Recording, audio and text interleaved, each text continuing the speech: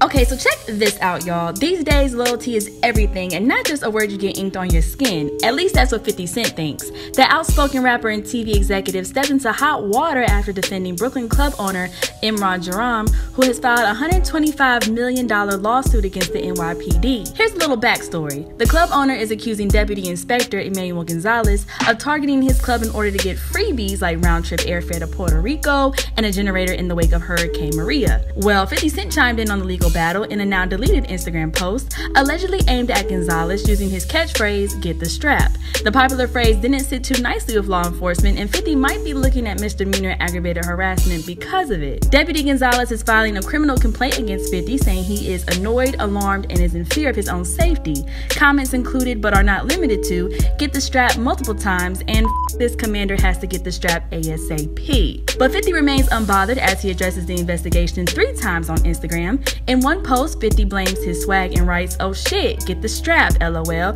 They investigating my drip, I got too much sauce, #hip-hop." He follows that post with a document suggesting he owns the catchphrase and writes, "So here's the trademark, investigation over, back to fight crime, alright guys? Get the strap."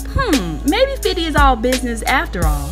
I mean, he even trademarked the term. But 50's rebuttal didn't stop there. He also posted some video of WPIX covering the story regarding his investigation. He captioned the cell phone capture video by typing, "What the fuck is going on? Get the strap, LOL."